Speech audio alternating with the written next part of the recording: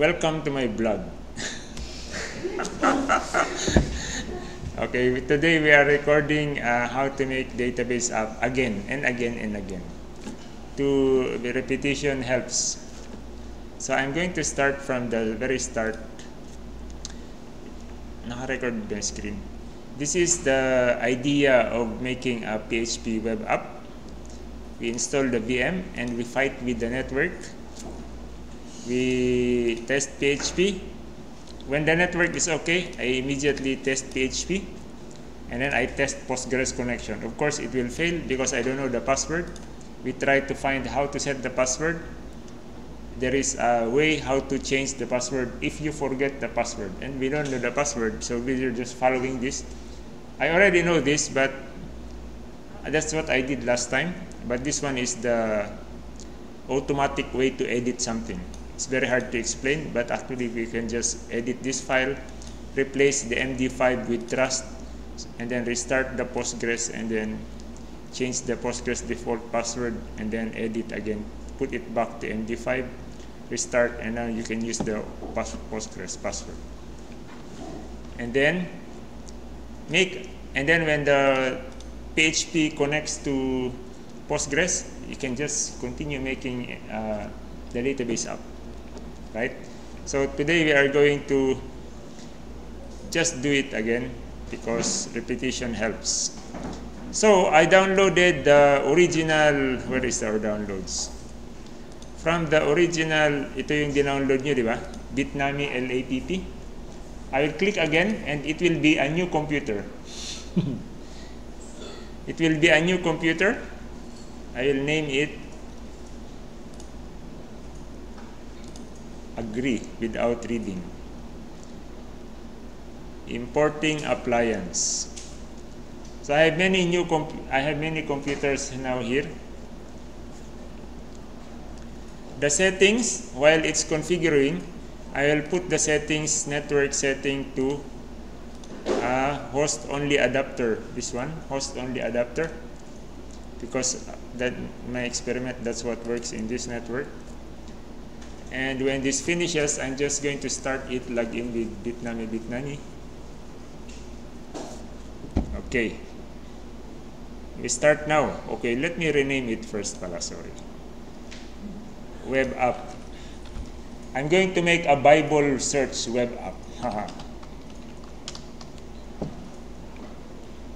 Seek ye first God's kingdom, and all the other web apps will follow. Okay. We are going to make a Bible search. Powering up VM.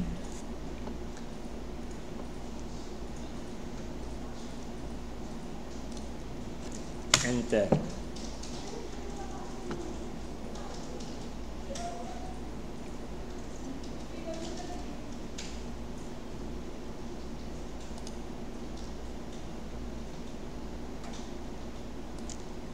The more web apps we make, the more easier it is to make web apps. It is training our mind.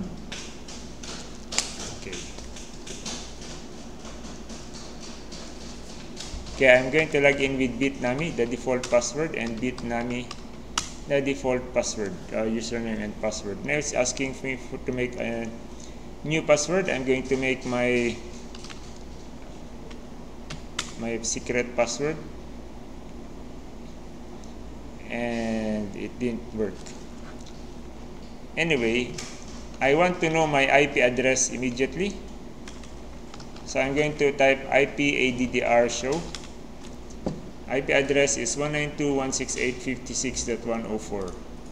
I open my browser immediately and type 192.168.56.104, and there is nothing because my computer is configured to use a proxy server. Therefore, we have to turn the proxy server for this computer.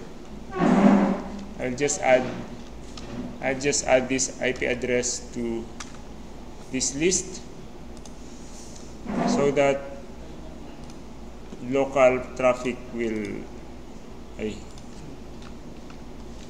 104.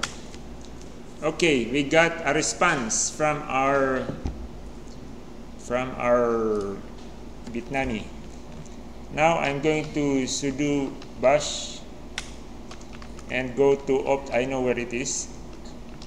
Opt Bitnami Apache htdocs. This is where all the HTML lives, and I'm going to make a try.php. There's no joke. Pico try.php.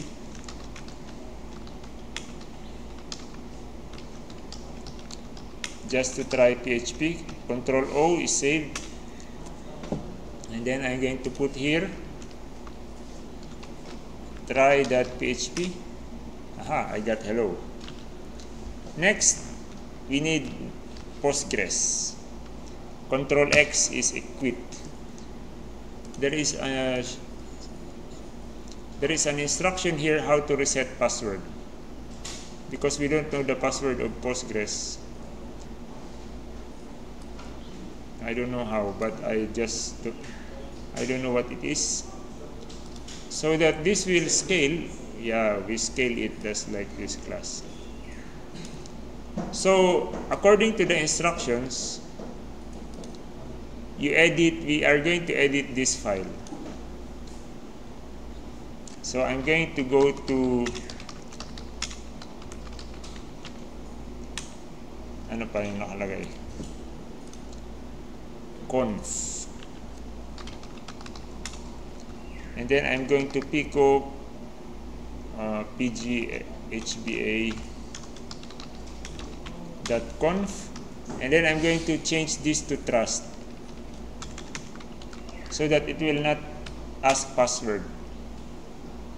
Control save is Control O, exit is Control X. And then I'm going to restart Postgres. How do I restart Postgres? Postgres CTL reload. Oh really? Postgres. Wait. What's the command? Ang command ay the command is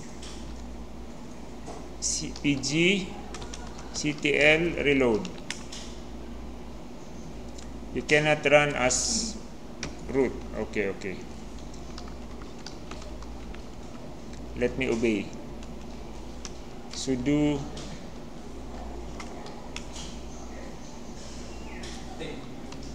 kulang ng U.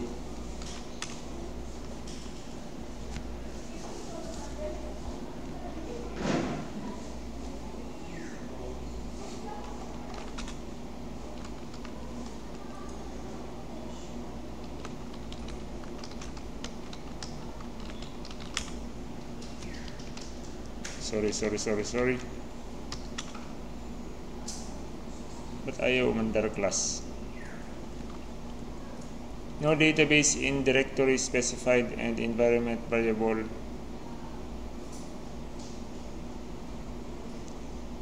I don't know what is wrong.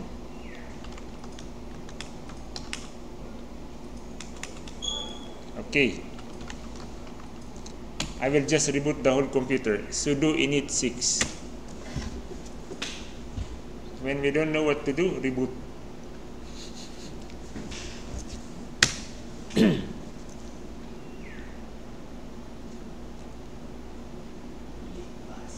Bitnami.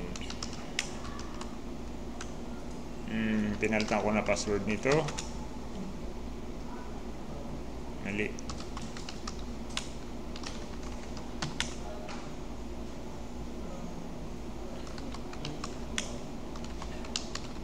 Hindi pa pala. So, psql-l, psql-u, Postgres.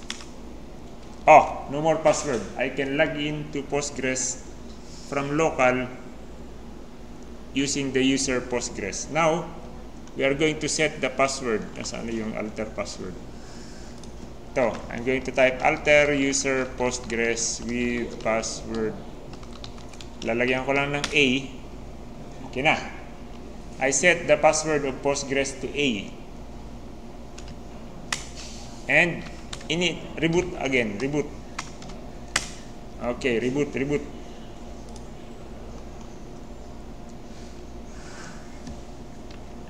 When the computer starts back, we already have the Postgres password. Username is Postgres, password is A. We will test Postgres connection now.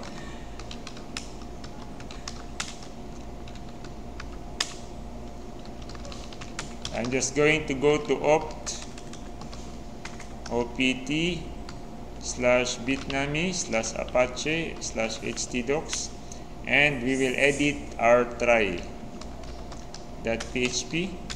and we are going to try to connect to the database. How do you connect to the database? Very easy. pg connect db host localhost user Postgres, password A. If not die cannot connect, error connecting to database. Okay, only like that we will see if it will have. Where is our try? Oh, error talaga yan. What's wrong? Siguro walang DB. I suspect it's wrong spelling. pg connect lang.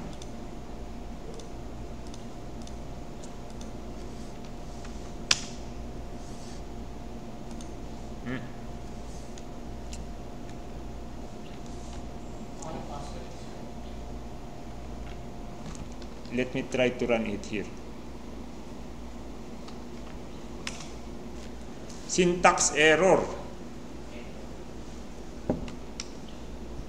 You know, you can run PHP by just typing like that. Bakit syntax error, class? Ay, walang semicolon. Kayo talaga, hindi kayo nagsasabi. Control O.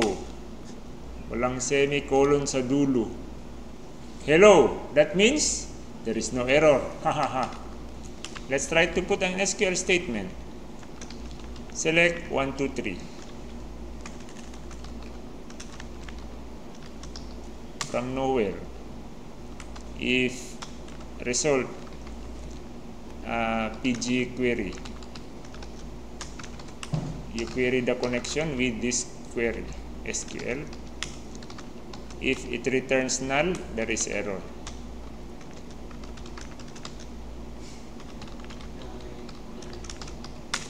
Okay. Otherwise, we are going to echo the result. Wow. R00. Line 0, column 0. Dapat mag-display siya ng 1, 2, 3. A. The problem is there is a cache, so it's delayed. I'm going to just try to execute. I pressed the wrong button. Control X. PHP try.php. It says 1, 2, 3 hello. Do you see it? No, it's here pala, sorry. I executed PHP try.php. It outputted 1, 2, 3. Meaning, the select 1, 2, 3 worked. So, we are connected to the database. Diba? We can just create tables and put the whole Bible inside, and we can create queries. Okay, let's make a Bible. Where do I find the whole Bible? From the internet. Let's find. Where can I find Bible?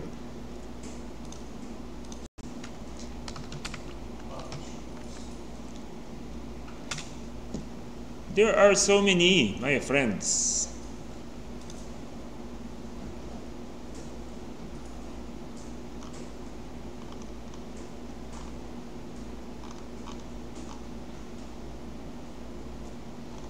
Where is it?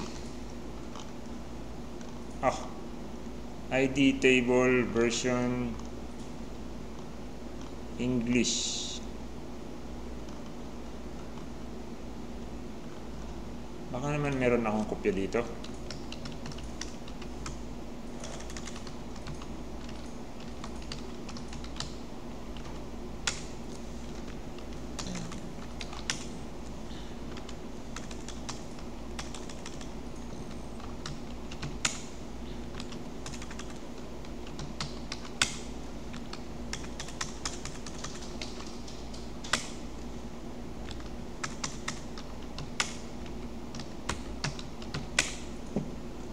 Okay, SQL. I'm just looking for King James. Ito. Tingnan natin kung totoo ito. You can just copy the whole Bible from somewhere. Their links are broken. Bible.txt. Page not found.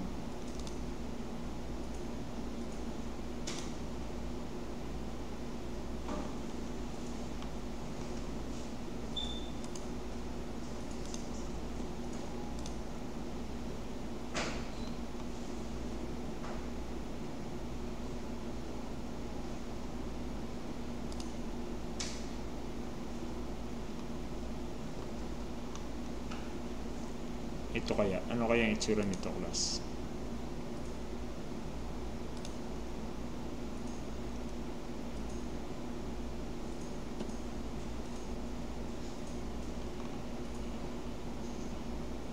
Okay, we can just copy and paste the whole thing. MySQL. Let's see if it will work. Paano ito kopihin papunta dun sa VM? Madali lang yan. Yan yung URL. And we are going to restart with network. How to copy something into the VM from the internet? We are going to use NAT. NAT. Of course, we are going to restart. New network.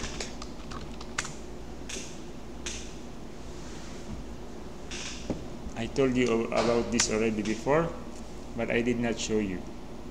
We are going to copy the Bible from somewhere in the internet to the inside the VM. And I have to configure the VM to be NAT so that it can connect to internet. I just need to set export HTTP proxy equals http://192.168.1:3128. 3128. This is the configuration in the lab. HTTP proxy also same. And then I'm going to wget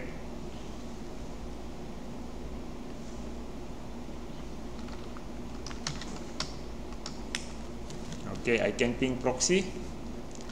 I'm going to wget the URL. Ang tanong ko pang isa is, how do you copy a long URL and paste it to this VM? May paste ba dito?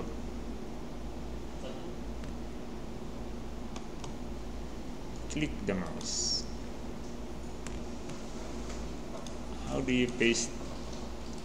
Okay. How to paste Oracle VM VirtualBox.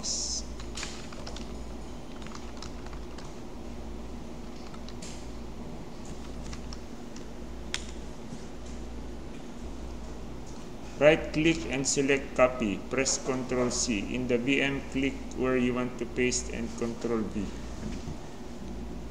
Baka Ctrl V nga. Wala.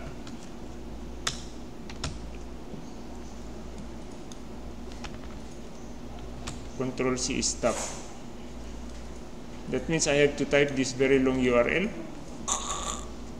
No problem.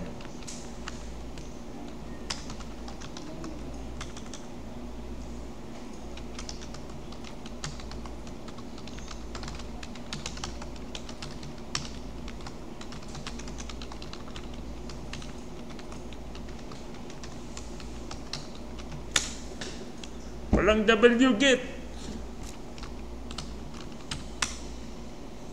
App install wget. App update.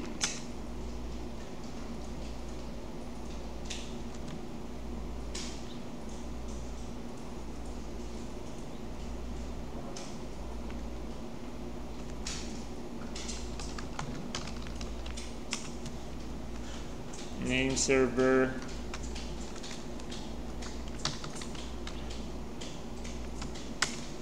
I don't know how.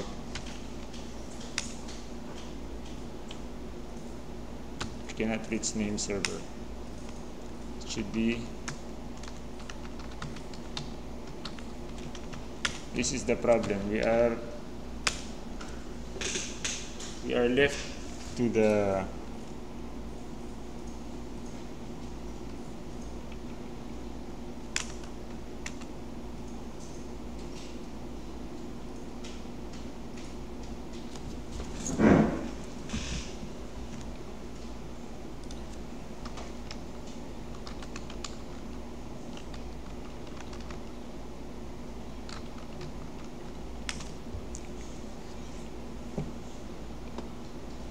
paano na nga ba ako nag-install ng wget?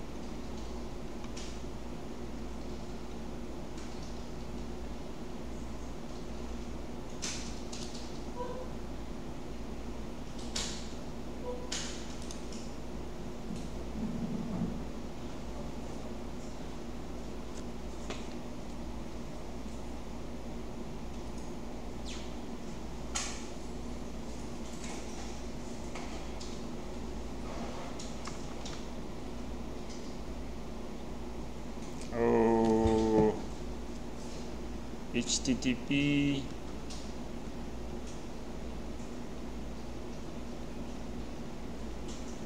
there must be something wrong with my setting.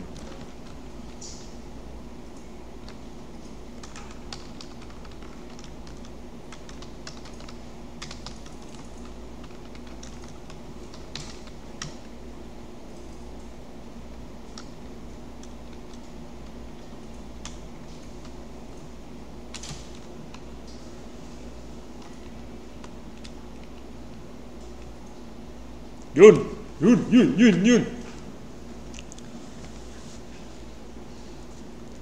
It's updating. Maybe I should. Paano mag? Sudo bash. Ayan o. Sudo bash. Maging ang root ka lang. Diretso lang.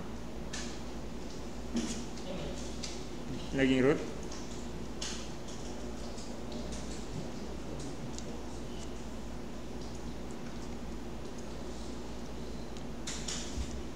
So these are the commands pala to set the internet working. So I can download from the internet.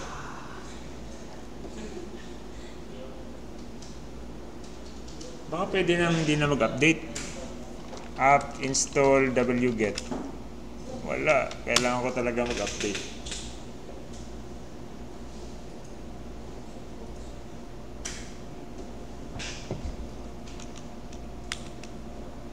Yes, I'm downloading wget. Okay, now I can get my file. Bitnami Apache htdocs. Kunin ko yung Bible dot. Nasaan na yung mahaba kong tinype? Ayoko nang itype ulit. Tinype na ako kanina ito. Not found. Raw GitHub. Maling spelling lang. GitHub. Tama naman. GitHub. pro.githubusercontent.com. Scroll mapper, Bible database, data. Ito, kulang ng A. Hahaha. Downloading the whole Bible in 1 second. Ngayon, subukan natin kung papasok ito sa PSQL.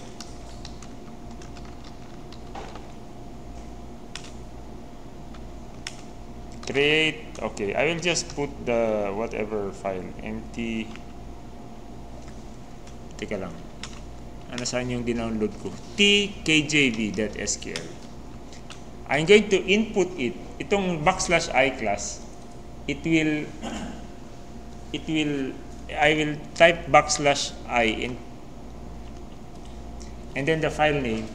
It will take all the contents of that SQL as input to this, and we will see what happens because this is Postgres and the SQL is for see, ayaw gumana because this is for MySQL. Let's look for something Postgres. kjv.sql for Postgres.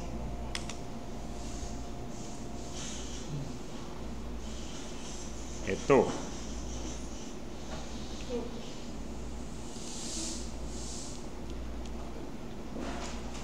Ito. TY naman to.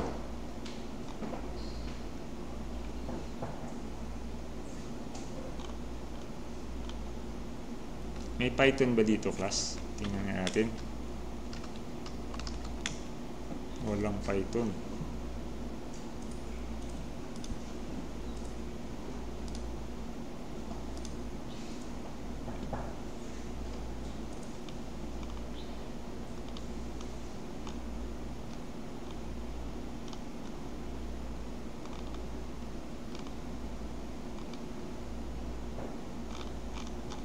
Why didn't they just give the dump? Where is the dump?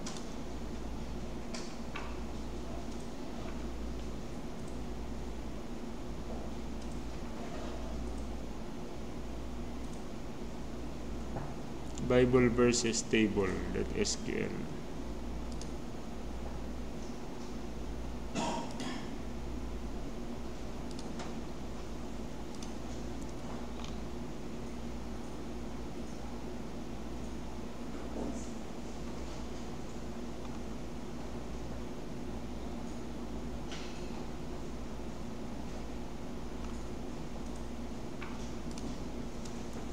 Alam ko na, may SQLite dito, may SQLite.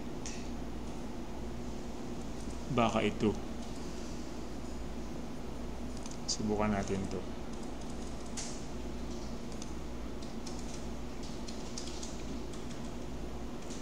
We are looking for something that ito na yata yung sinubukan natin.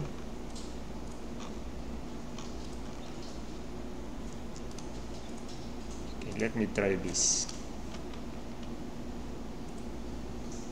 Row git user scroll mapper Bible database master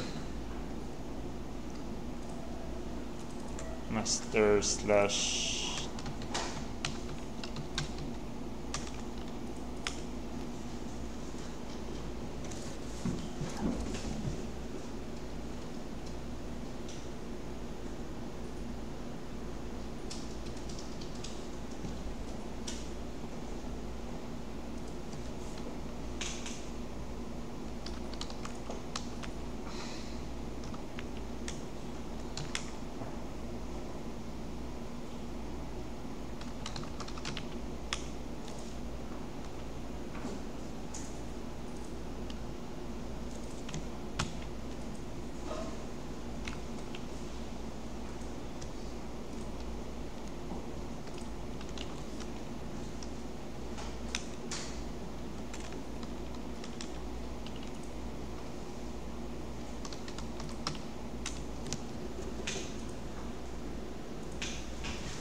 Ayaw. Let's look for another one. Something very simple.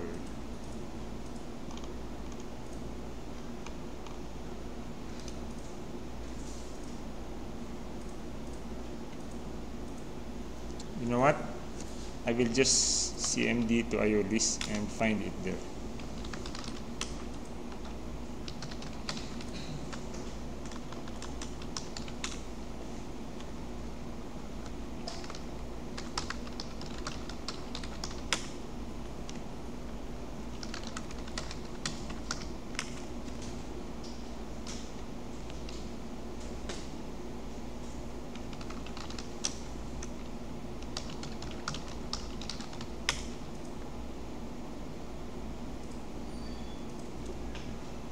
Cannot connect to Aeolus. Host is down. Oh, I cannot connect to SSH. Sorry. TSQL. Baka ito.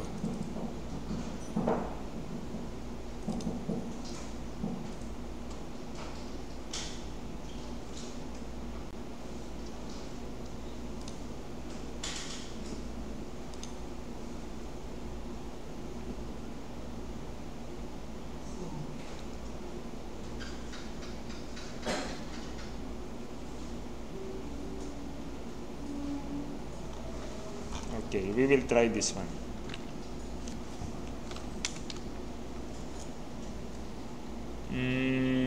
Master tsql/dbo t_kjv.sql. Dami na nating na-download.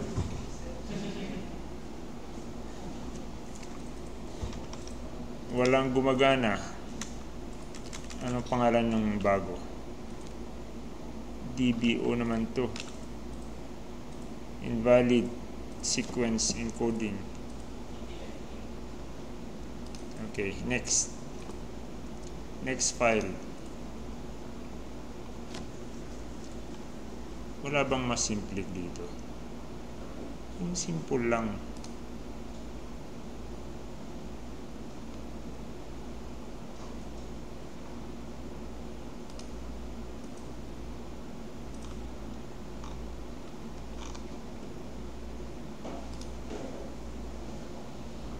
Wala na lang ako dito ng URL. Somewhere here there's supposed to be kjv.sql.txt.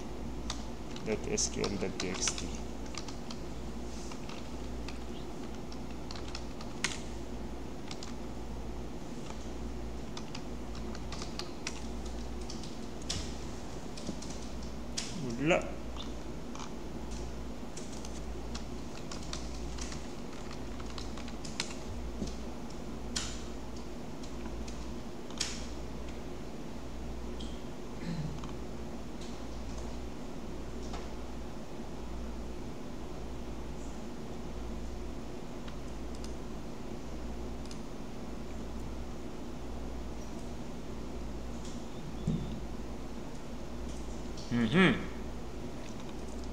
Ito. Parang mas malapit ito sa katotohanan. Nasaan yung files? Importing database, dropping files. Where are the files?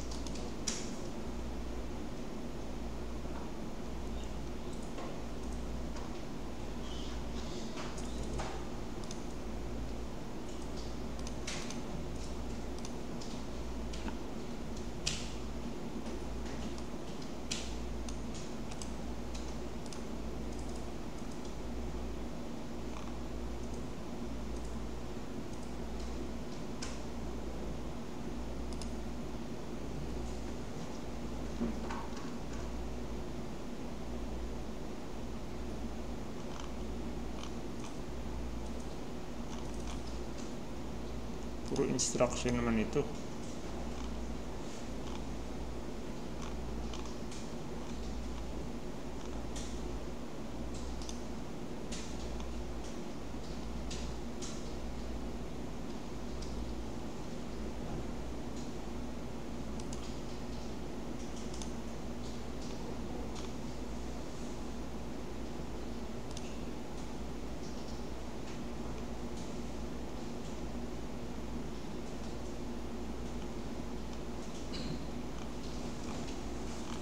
Okay, we cannot find the Bible. We will just create a table Bible. Reference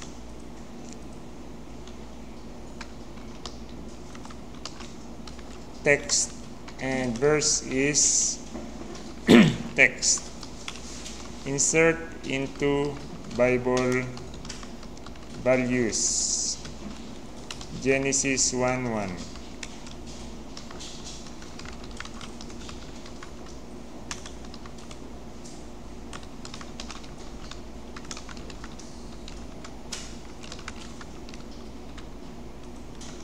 Okay, let's just memorize our Bible. Exodus 20 verse 8. Remember the Sabbath day to keep it holy.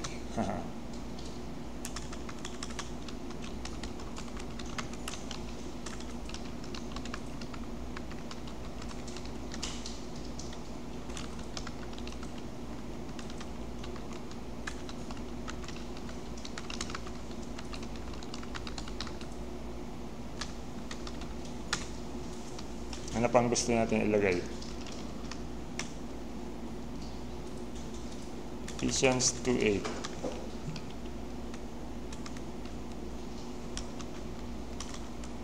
John 3:16.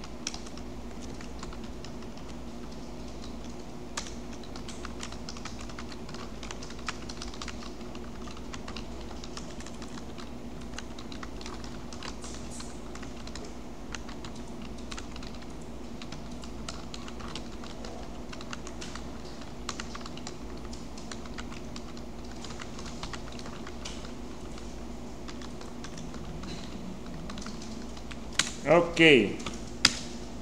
Nasaan na yung ating Bible app? Sudo bash. Because we have only a few minutes more, let's hurry up.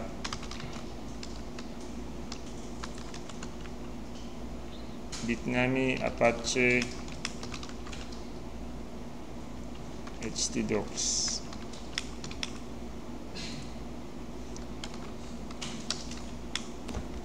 Select asterisk from Bible. Tingnan natin kung nag-load to. Nasaan yung ating select asterisk from Bible. It just says hello. I can't believe it's so hard to find the kjv.sql.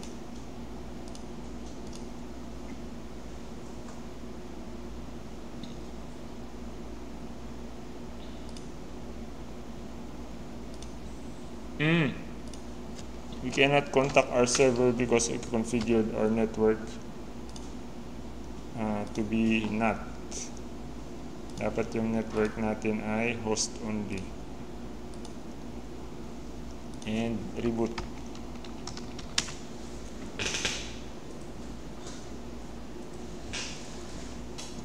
Okay. Hurry. Tingnan ulit. Reload. Wala pa.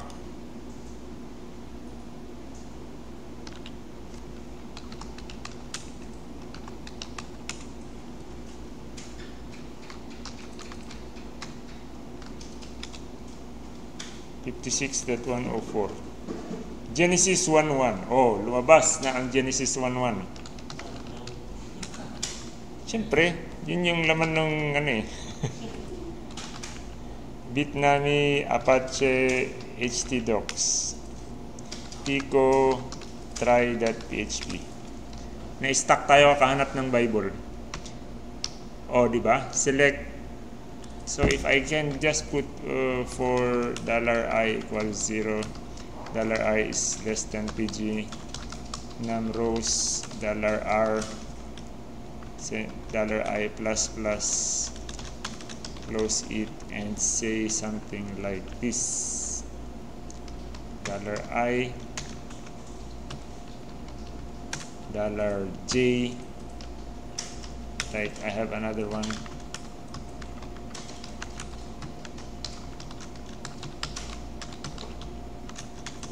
Fields $r, $j plus plus, and then tab, so that we will display all of the Bible verses and Bible texts in our Bible that has only 3 verses. May error daw, class. Hindi niya sinabi kung nasaan.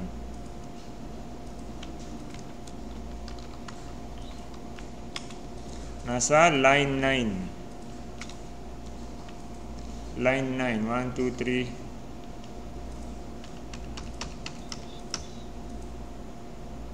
PG num fields are. Bakit? Anong problema? J less than PG num fields. Saan? Sa J po. Galing. Yun. Galing. Ganyan din ginagawa ko ng estudyante ako eh. Hindi mahanap ng teacher yung error. Oh! Dito, mamaya pa yan, after 1 minute lalabas. Delayed kasi yung cache. Pero lumalabas na dyan sa ilalim, di ba? So, meron na tayong meron na tayong database app. Siyempre, lalagyan natin ng lalagyan natin class ng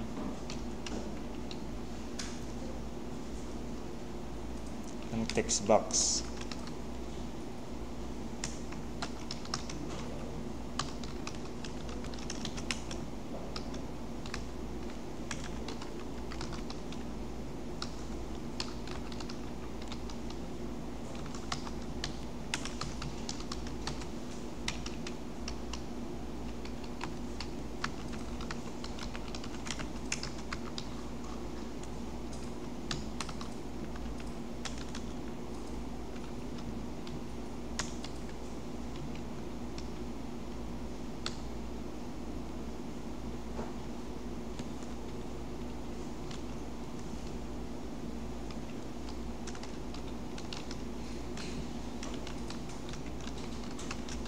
PG escape string parang hindi tayo ma-hack. Yan, kailangan yan. Oh, Sabat. Ayaw. Bakit ganun plus? Where reverse is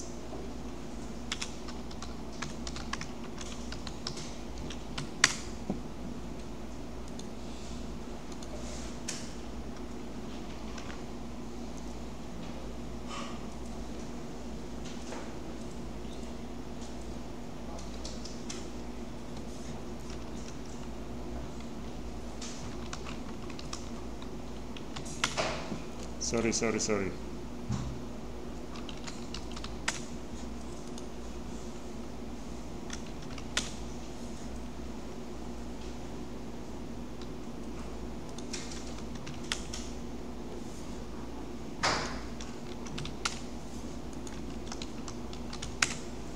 Wala na, time na. Oh, life. Ba't lumalabas pa rin yung Sabat?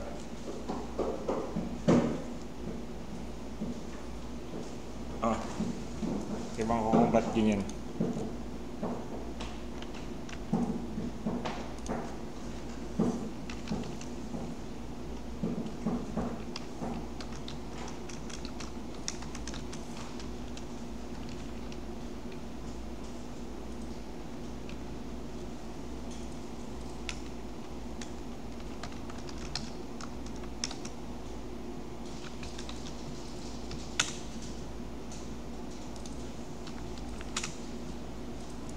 Oh, di ba?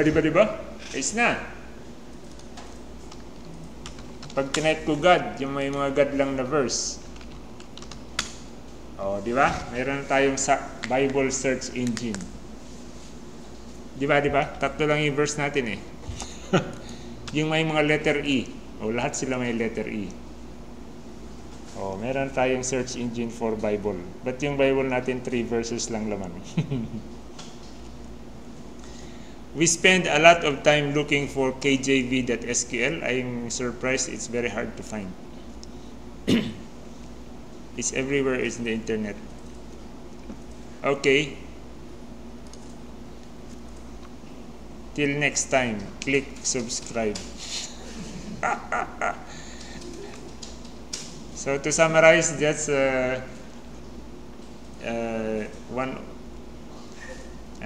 how to make a Bible app and get lost looking for the Bible.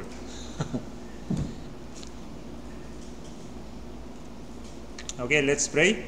Our Father in heaven, thank you for the opportunity to learn and to teach and to make a Bible app, very simple one. Please continue to guide us and lead us, Lord, especially my students. Thank you for hearing our prayers. In Jesus' name we pray. Amen.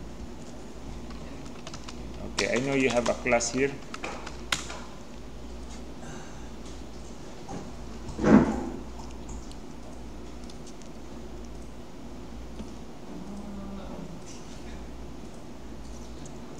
Saka ko na i-upload kasi darating na si Sir Abner. Gano'n ba kalaki yung file? Malaki yun kasi ito. Uy! Ulo!